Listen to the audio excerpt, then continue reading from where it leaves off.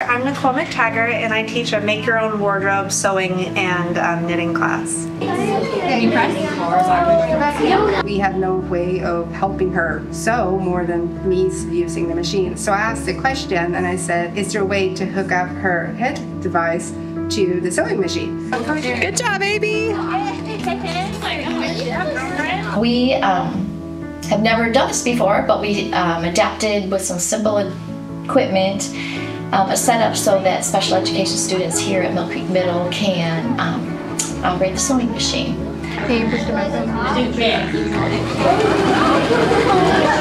It warms my heart to have them included. You're gonna sew? Good job. Push the button. Great. Let go. There you go. It makes me so happy to see, especially when they put finished products on, whether it be a headband or pajama pants, and they're just so happy to have that finished product, and I'm glad that they get to feel that same satisfaction that the rest of the class feels. Show Miss Amanda what you made for your mom. Did you make it for your mom? Great job, Quinn!